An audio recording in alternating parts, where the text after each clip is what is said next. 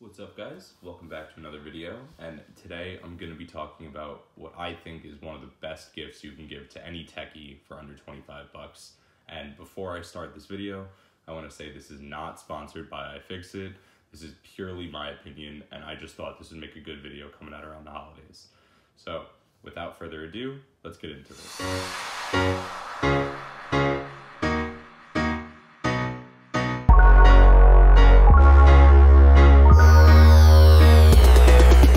So for those of you who have watched some of the videos on my channel, you'll know that this is a common piece between a lot of the hardware that I work on. And the reason for that is it's applicable to many different pieces of electronic hardware. So in my examples, I've used it on the Nintendo Switch, I've used it on Xbox controllers, I've used it on MacBook Pros, I've used it on iPhones, and a lot of things in between, be it my drone also, for example. So very wide range of electronics that it can apply to. So without further ado, actually, let's go ahead and open it up and we'll start talking about what you get in the toolkit. So if you open the top, you'll see right away the first thing that caught my eye when I opened it, and I think probably the best touch of the toolkit, is this nice ribbed design that you get in here. And what that's so useful for is when you're taking apart something like a Nintendo Switch that has a ton of different screws, you can put the screws in different pockets in this lid and they will stay separate, and it's just a great touch. So iFixit sells something called the magnetic project mat. I think this is sort of a parallel to it, and without having to buy anything extra, this does the job, and it's been really helpful with a lot of the things that I've had to fix, ever since I've gotten this. So besides the lid, we'll go in and talk more about what components we get on the inside. So we'll just talk about some of the less important ones here, but some that are still a nice touch to have. So if you've ever changed an iPhone screen, you're gonna know that you need a suction cup. Once you take out the two screws, you're gonna have to push this down onto the screen and lift it up. So a nice touch that iFixit throws this in. Not very useful, but when you need it. And I think that's nice that it comes with it. Next, we have a plastic spudger. So this little guy on the left here, and we have a metal spudger, so this one on the right. And these two guys are really useful for prying connectors off, for getting between things and stuff like that. I guess that's why they're called spudgers or priers or pry tools. So you get two different ones here. The plastic one generally does a little bit less damage than the metal one. However, I've used the metal one without damaging anything I've worked with. Another thing that the metal one I found is good for, and why it's got a little bit of a sticky residue on it, is it's very good for 3M tape, the foam double-sided tape that I've used on my drone. Getting between whatever is stuck together is really easy with this, and it doesn't really leave any residue on the thing you're prying it from, nor does it leave any damage on what you're prying it from. So a really great tool, useful in a lot of situations. So we'll throw that off to the side and keep going. Next, we have these little guitar pick type tools, and what these are when you pry something open and you need to keep it open. You pry it open and you stick this card in the middle of it and it will stay open. So they give you 1, 2, 3, 4, 5, 6, it looks like. I'm sorry, they're all scattered about, but we'll throw those over to the side while I remember how to count. And there's even another one up here. And there we go, so that's all of them. Moving on, we have a pair of tweezers. So these are very fine tip tweezers that come with a nice little plastic cover.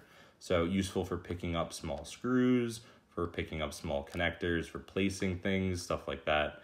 And I've found myself using these, again, very often and very useful, especially in terms of fixing electronics, but even just useful around that house or apartment for stuff of the like.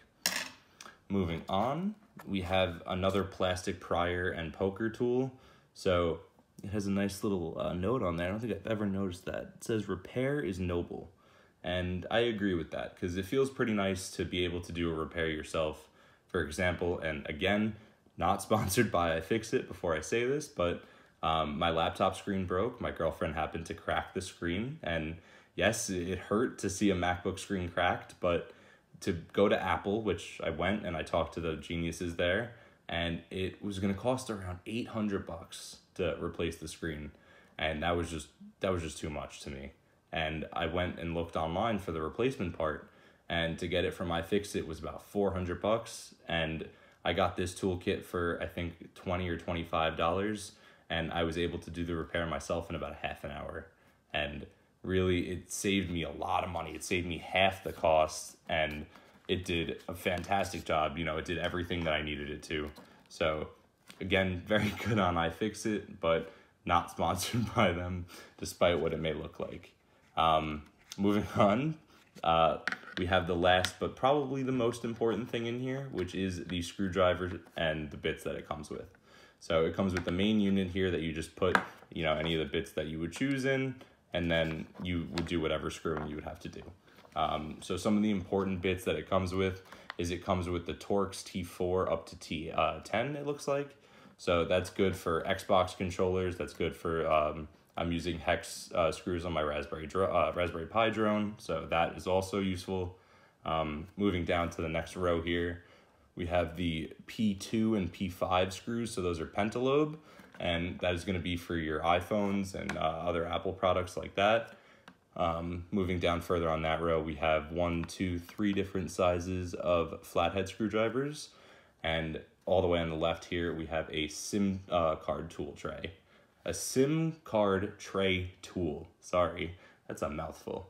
But the SIM card tray tool, I actually found that on accident in here. I didn't know it was in here, and when I got my new phone, the iPhone X, I needed to change my SIM card from my 8 Plus over, and the paper clips I had here were rubber coated, so I actually couldn't get the metal part into the SIM card tray to open it, and I thought I was gonna have to go buy a tool or something to open it, or, you know, go out and buy a paper clip or something. But after looking in the toolkit for something that may have been in here that I didn't remember, it turns out that it had the exact tool that I was looking for.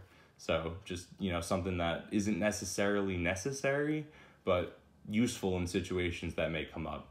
And then moving on to the last row here, we have 1, 2, 3, 4 different sizes of Phillips head. And then this last one on the right is the Y000 or the Tri-Wing, which is useful for Nintendo Switch and other Nintendo products. So pretty much every standard electronic that you'd be working with, be it laptops, phones, game consoles, or stuff of the like, you're pretty much covered for any basic repair that you'd have to do. You know, anything that's replacing parts, anything that's taking something apart and moving connectors or stuff of the like.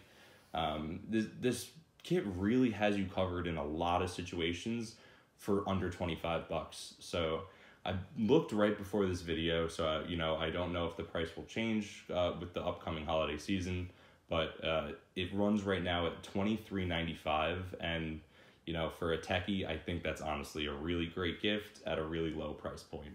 So, you know, if you guys have any other opinions of good techie gifts to give out around Christmas, feel free to leave a comment in the link and I'll go check them out. Maybe I'll pick some up depending if I like them or not. But I'll thank you guys for watching another one of my videos. Be sure to check out some of my other ones and keep a lookout for some of the UAV or longboarding content that'll be coming out in the near future. So I have been using the backboard, the Backfire longboard, but it has been very cold and very snowy here where I'm at school. So, you know, give me a little bit more time. I'm working on it.